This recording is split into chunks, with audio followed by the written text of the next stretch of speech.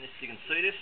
So there's my Bama seals in there, and I put a little bit of grease around the stub where the seal runs, just to lubricate the seal. So I throw my hub on very carefully, up through the middle there, poke it up, push it home. I get my bearing, push it home as well.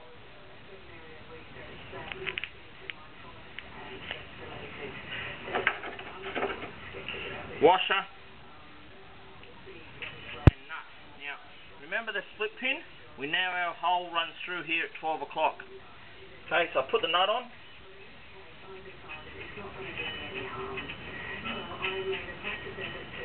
Okay, and I get my trusty shifter.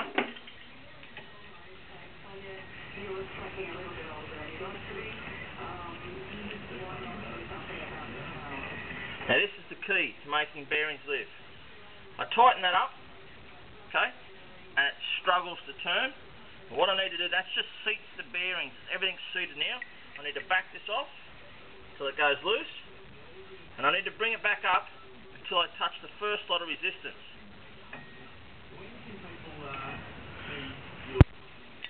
Check it for movement. Now, you can just sort of feel it start to make contact about there. I'll probably even come back off a little bit to line my hole up.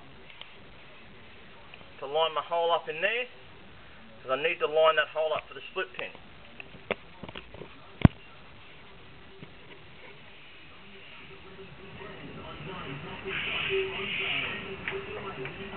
Now, I normally set them up with just a little bit. You give that a shake, there's just a little bit of movement, but it's nice and free. You can see the nut actually even does up and undoes by hand. So there's no real tension on the nut.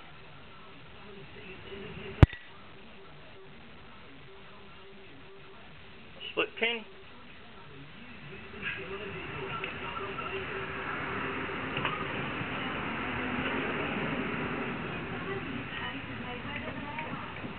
Got a little bit of movement there. I'll probably see if I can come up to the next hole.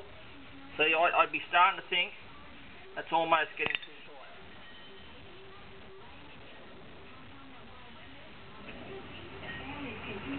And that can be the trouble sometimes.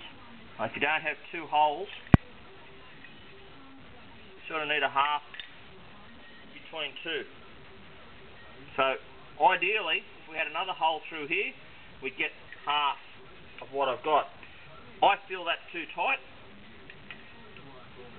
I would rather it be a touch loose, which is what I'm going to end up with there.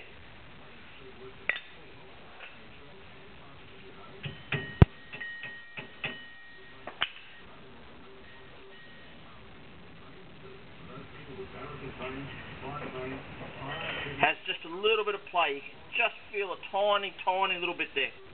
I'd be happier with that than I would be a bearing too tight, because as it gets hot, the bearing's going to expand and it needs a bit of area to grow.